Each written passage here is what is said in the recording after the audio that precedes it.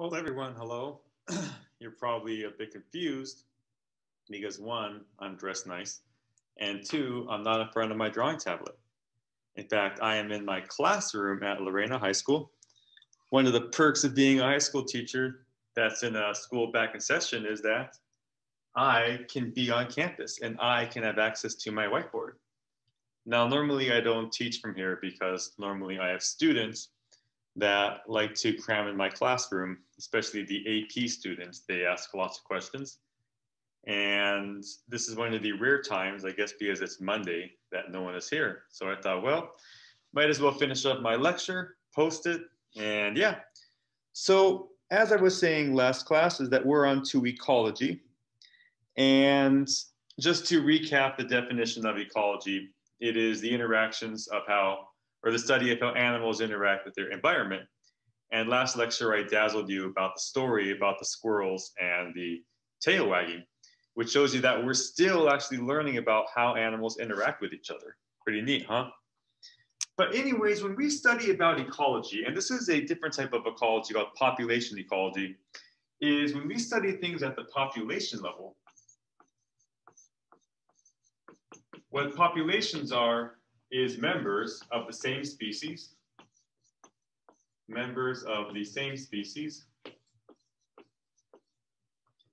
in the same area.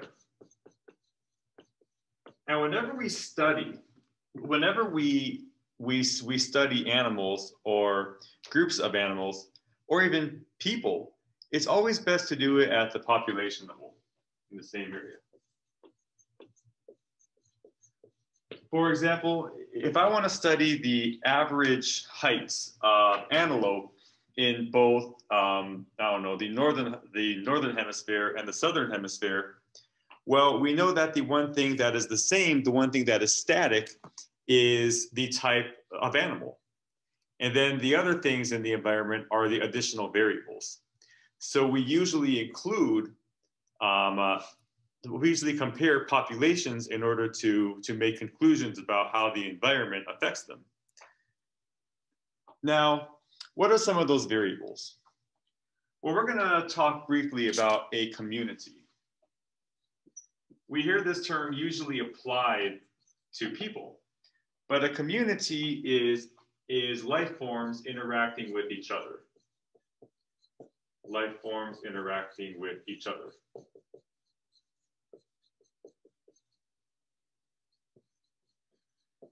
So for example, if I see a predator-prey relationship, which is where one animal hunts another, we are focusing on the interaction between those two animals.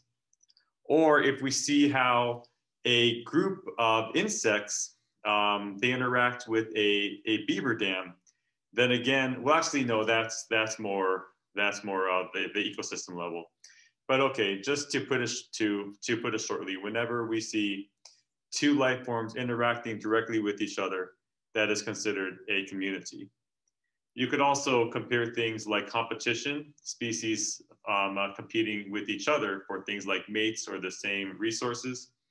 You can throw in things like mating behaviors between different species. So whenever we have different life forms interacting with each other, we call that a community interaction.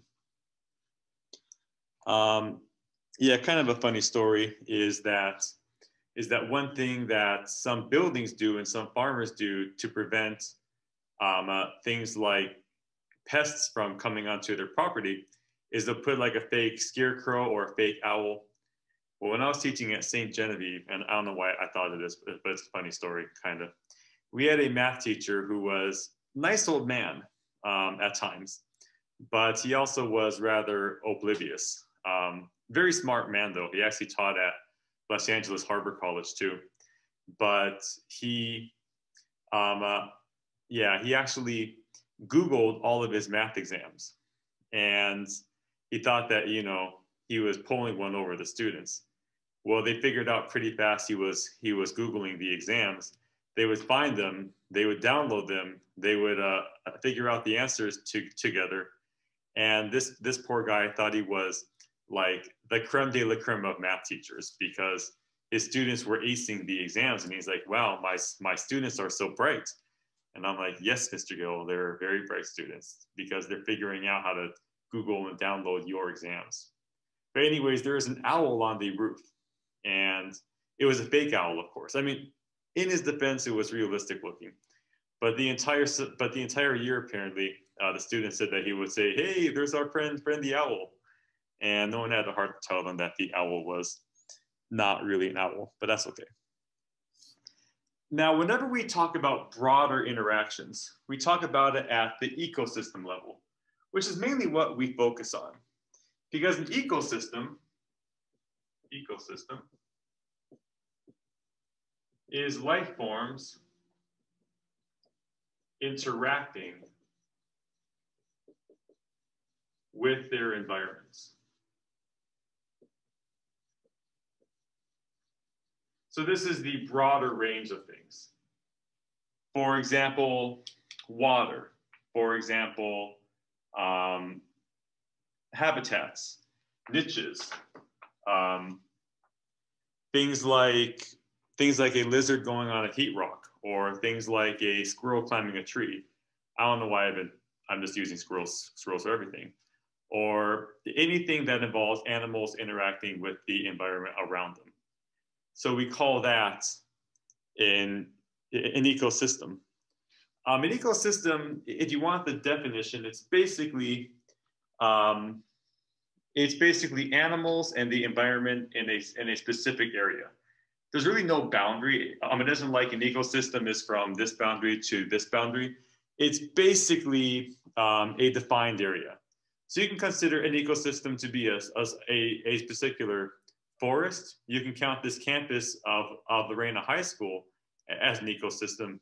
So there's no defined boundary. The definition is based on the people. But right now, what we're going to talk about is population growth dynamics. Why is it that some species are extremely populous in an area, and in other areas, they're extremely sparse? Why is it that forests have an abundant amount of certain species, whereas deserts do not? And the study of this is population ecology. And the first thing that we are going to talk about here is we are going to talk about something called a population growth curve. So this is going to be the focus for the next 20 minutes or so. It's called the population growth curve.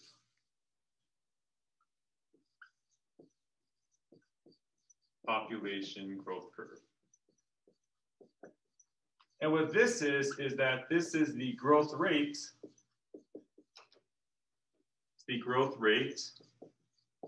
of a certain species in a particular area.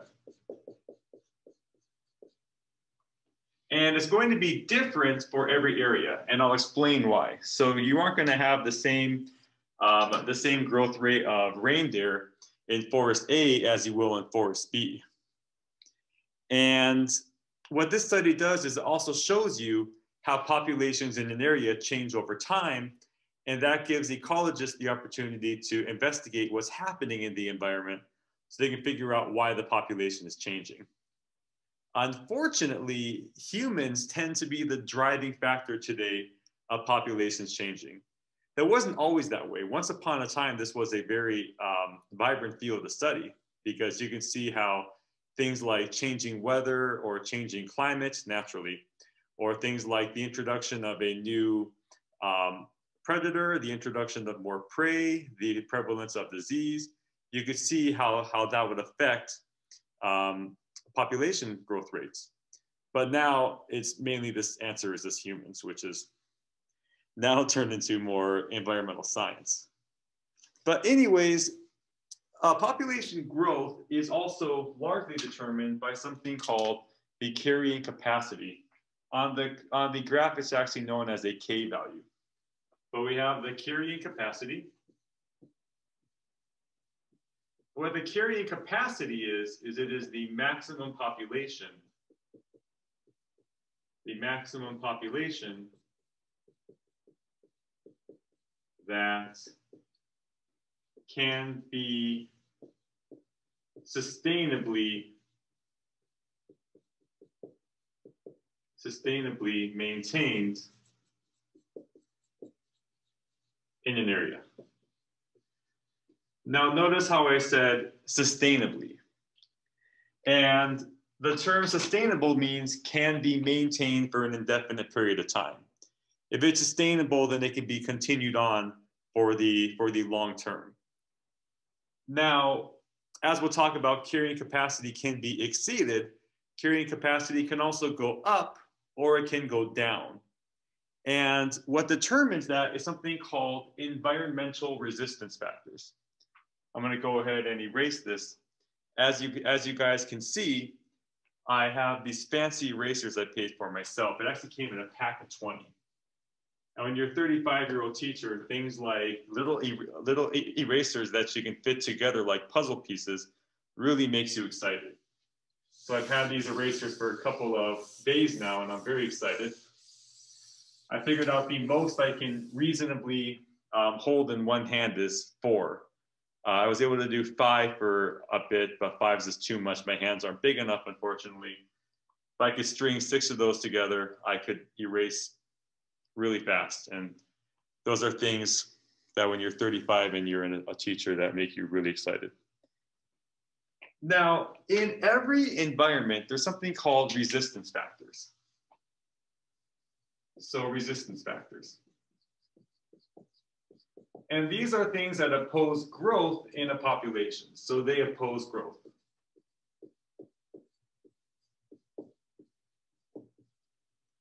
Now, if we didn't have the presence of resistance factors, species could continue in growth indefinitely.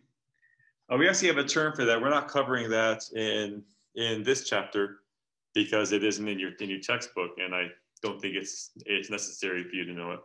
But there's a term called biotic potential, which is, all right, you're to take a species, put it in an area, and give it unlimited resources. How fast could it grow?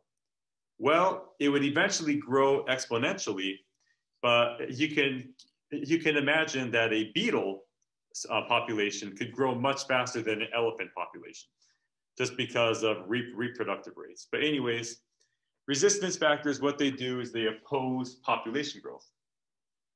And here are the resistance factors. The first is the presence of clean water, or just water in general, because some species live in water. So with water, the more water. So let me see how to put this, resistance factors. So we're going to say that these are factors that promote growth. So factors that promote growth.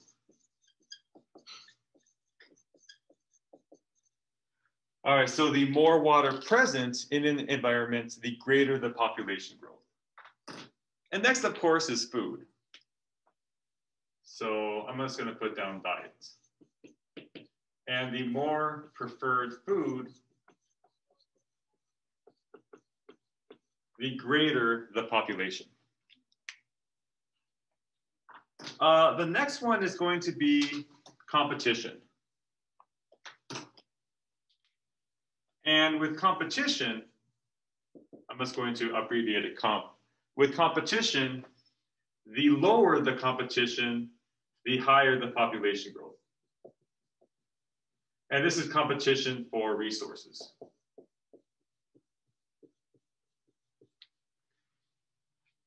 With competition, it's members of the same or different species that are competing for the same resources. If you're a better competitor, you will get more of them. If you're a lesser competitor, you'll get less. And of course, your population will be less. All right, next is going to be habitat availability. So I'm just going to put down habitats. And here, the greater the habitats, the higher the population that can be maintained. So there are plenty of places to live. There's plenty of places for members of a population to safely raise their young. All right, so next is, oh, also for diet, it also includes prey. Let me just go ahead and put that here too. Preferred food and prey, depending on the diet of the animal. Next, we have predators. So the fewer the predators, the higher the population can be, which kind of makes sense, right? If you don't have something hunting you constantly and trying to fit you into its stomach, then you're probably going to be able to thrive better in the environment. I don't think I'm going out on a limb here. I don't think too many of you are shocked when I say that. Okay. Next is going to be disease. And this is a big one. And I know with COVID-19 going on the past year, disease is something that is definitely more given more attention. But anyways, the less presence of disease, the higher the population.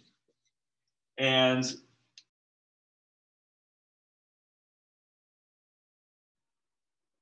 okay, everyone, time for part 2 of our chapter 19 lecture. And adding to our list of environmental resistance factors, I'd like to also add in climate. Climate is another big one that we need to put in because, of course, the better the climate, then the higher of a population can be maintained in a certain environment. So the next one we have is population size. No, not population size. What am I doing? So the last environmental resistance factor is going to be climate.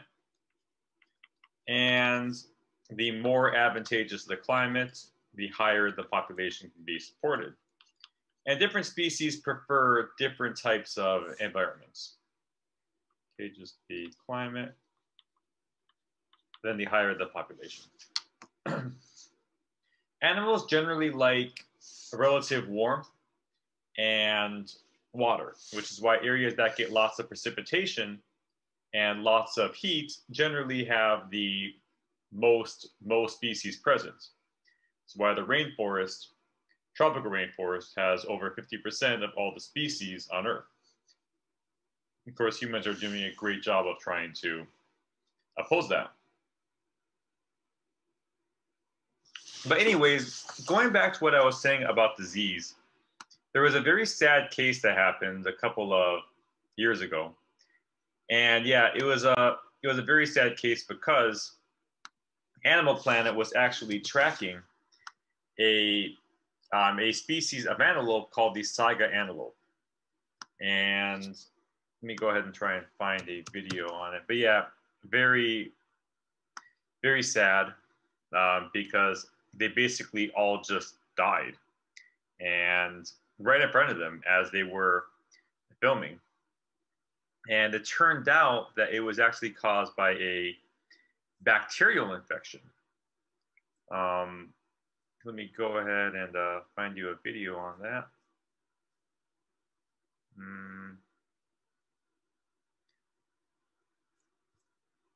Yeah, very sad. All right, let me go ahead and share this with you here. Speed it up just a tiny bit.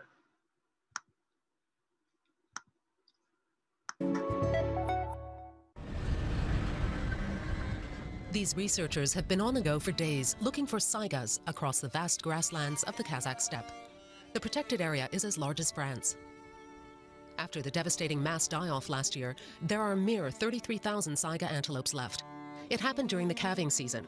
Here alone, in the largest saiga population, more than 200,000 animals died, 90% wiped out in a matter of days. 5,000 animals are buried under this hill.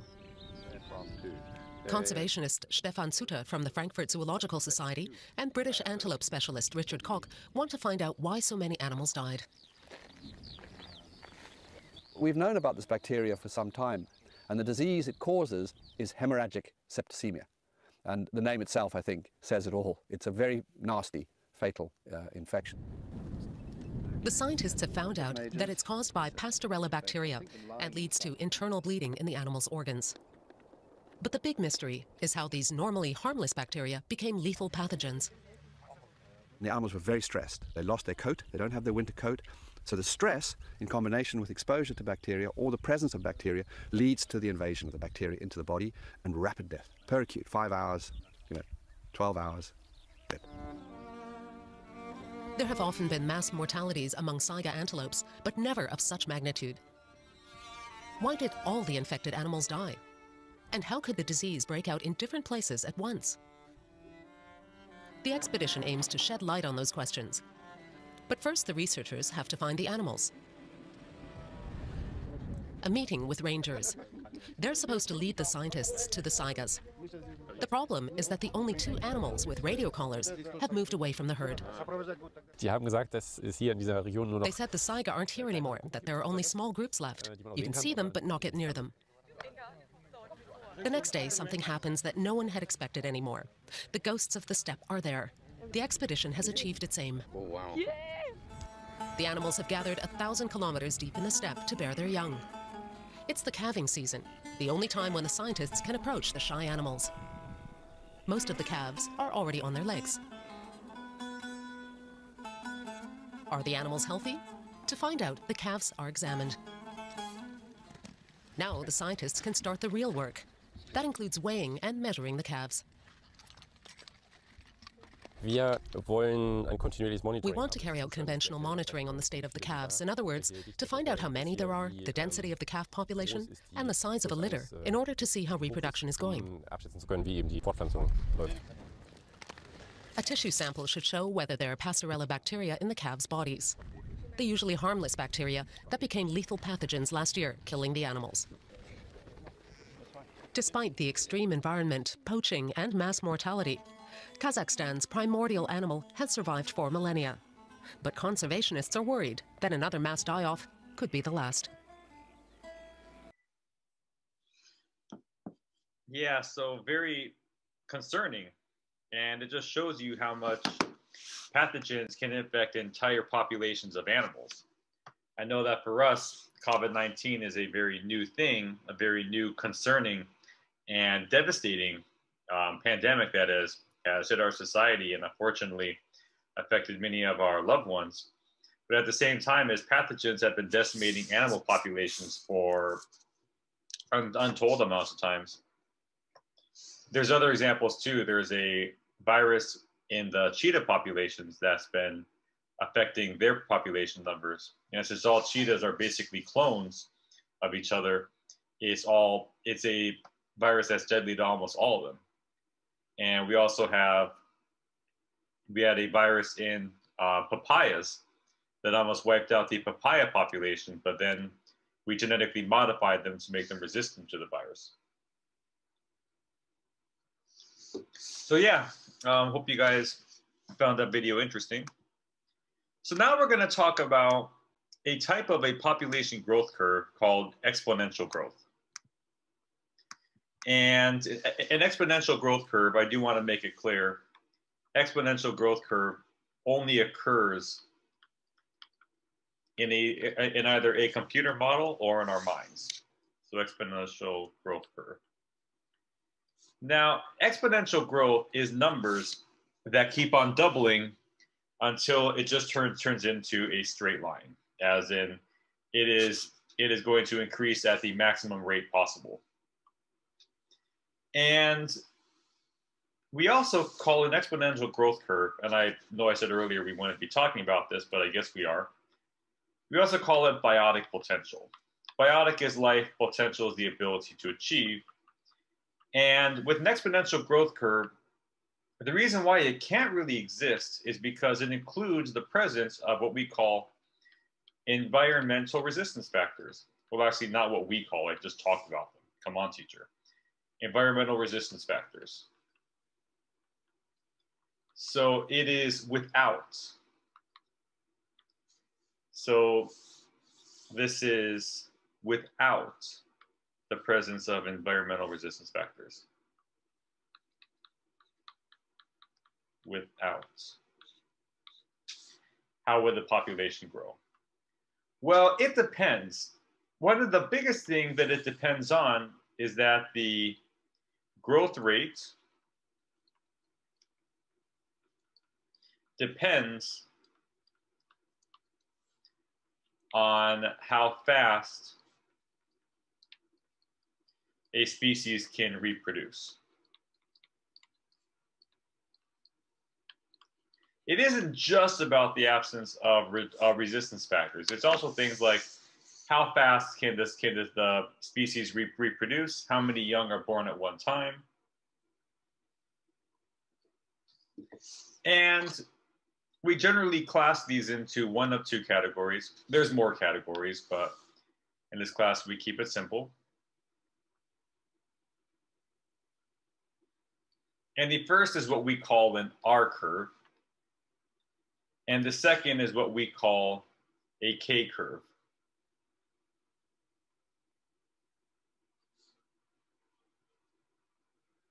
Now, when we say that a species is an R, another term we use for that is R selected. What this means is it is a species that is small in size, matures early,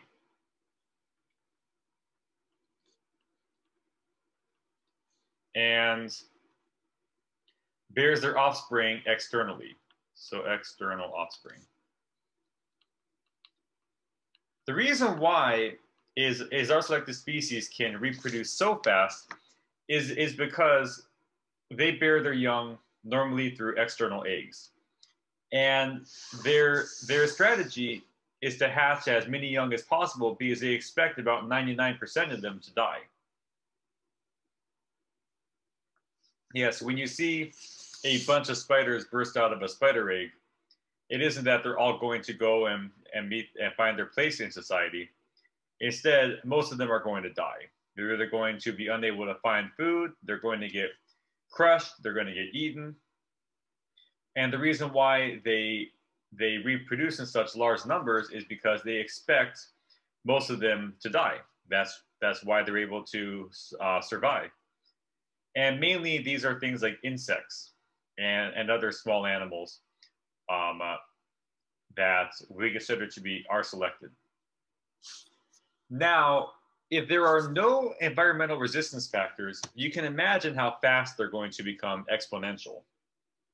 Because if you have a close to 100% survival rate, their ability to reproduce would be overwhelming. Species that are selected tend to be ones that you would need to call the pest control person over. These are ones that can become invasive really fast. Probably have not had to call up Terminex for a donkey infestation anytime soon, but things like ants, things like flies, things like termites, beetles, if you live in the Midwest, yes, that's a thing. So it's things that can reproduce really fast. K-selected is a lot different because K-selected normally refers to mammals. And these are large in size,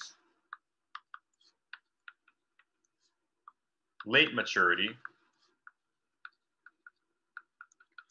and they bear their offspring internally. Internal offspring. I know it's not the correct term, but because of this is that it takes them longer in their lifespan to reproduce. When they do, their offspring must be born internally, meaning that they can only carry a couple at a time. And it takes time for the offspring to develop in the mother's reproductive system. And the reason why they don't grow exponentially is that the birth rates usually just slightly exceed the death rates. Because if you have elephants, for example, if an elephant has birth 2 or 3 times in its lifetime, then you aren't going to have the elephant population isn't going to grow too fast.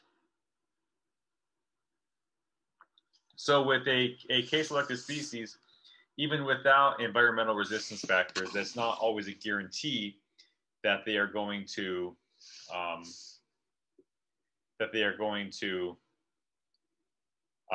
grow at a very high rate. Here's a video if you want to see it quickly. It is a video of what sand crabs look like after they're hatched. Just to show you how with our selected species, just how quickly they can reproduce, and in just such dramatic numbers.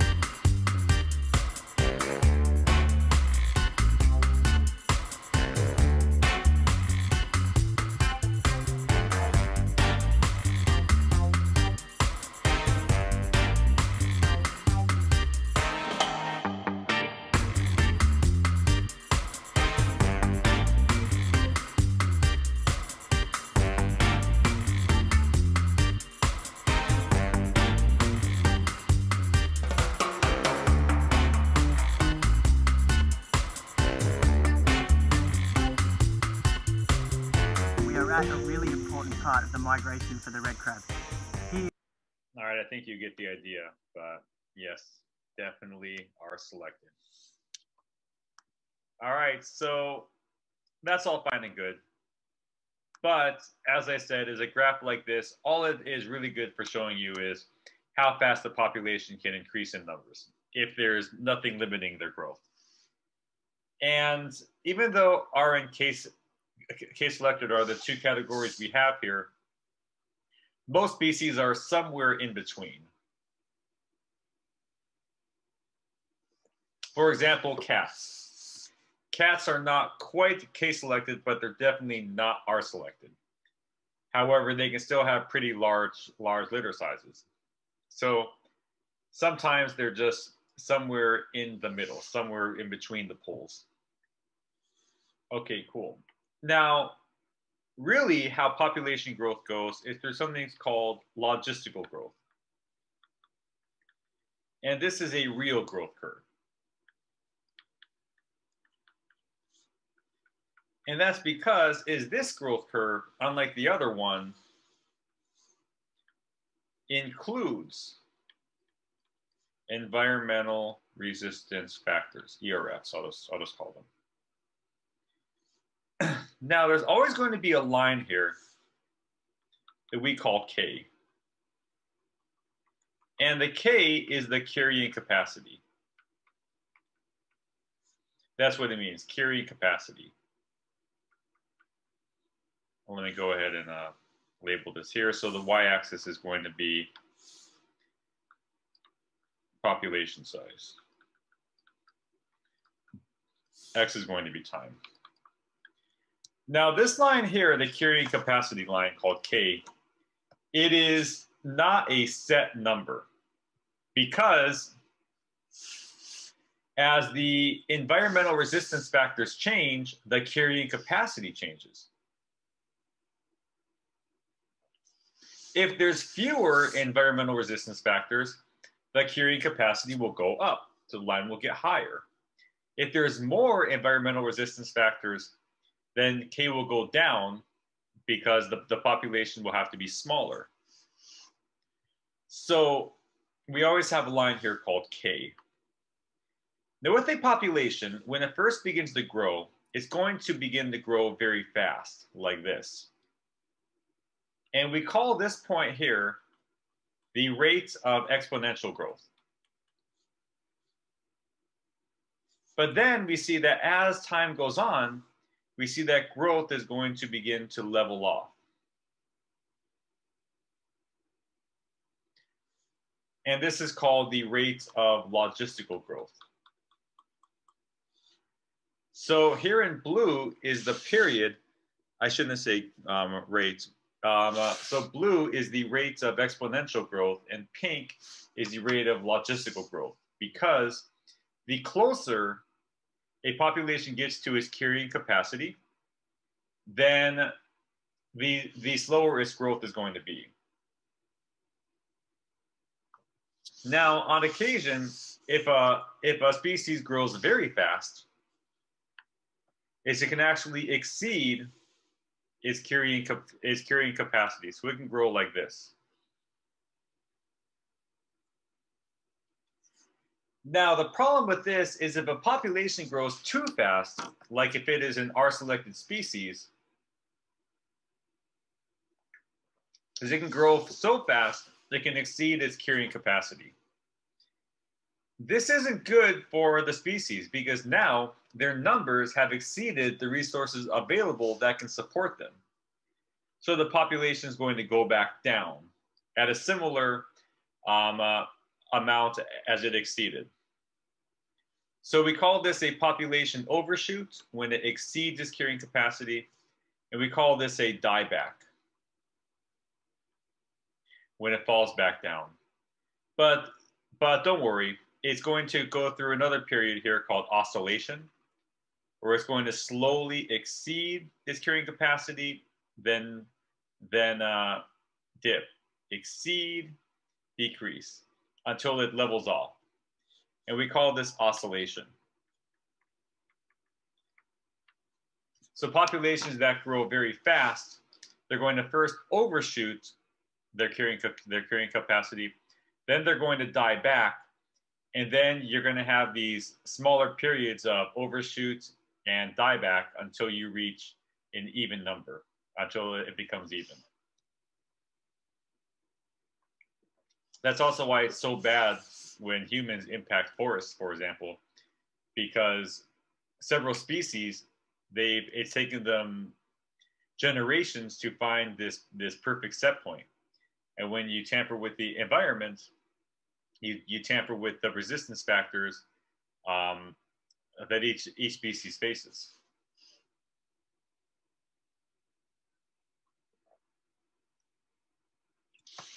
All right, now I have on here a graph on the outline, a section for a predator-prey graph. We're going to hold off on that for now. I don't know why I put that on exactly, but we're going to hold off on that for now. Okay, next we're going to talk about population density. And population density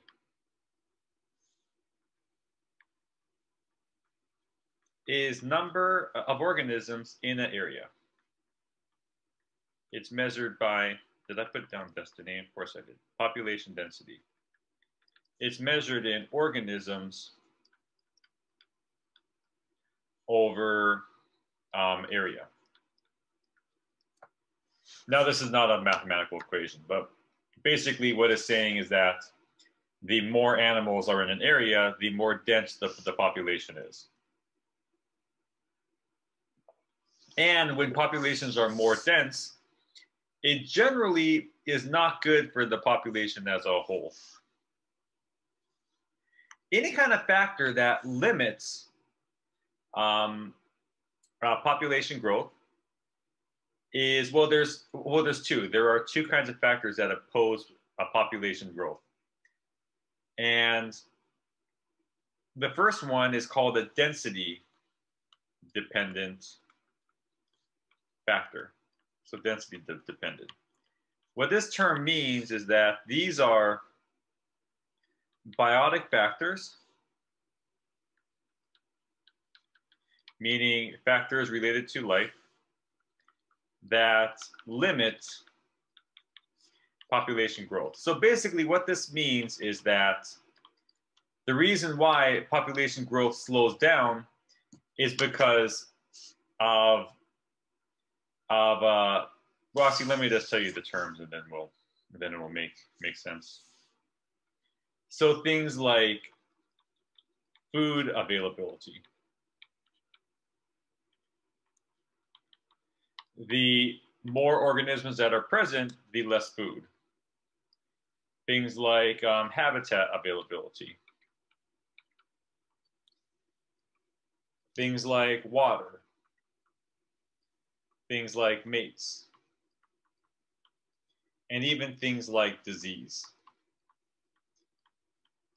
These are all controlled, or these are all influenced by how dense the population is. Now, these are density independent factors. And density independent, these do not depend on how dense the population is. So these are any factors that oppose population growth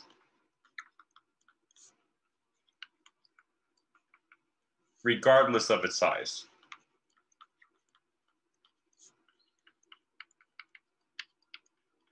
And these are things like temperature,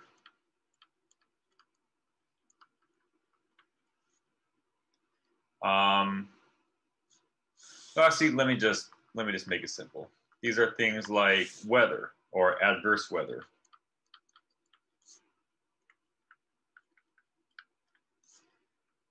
Droughts.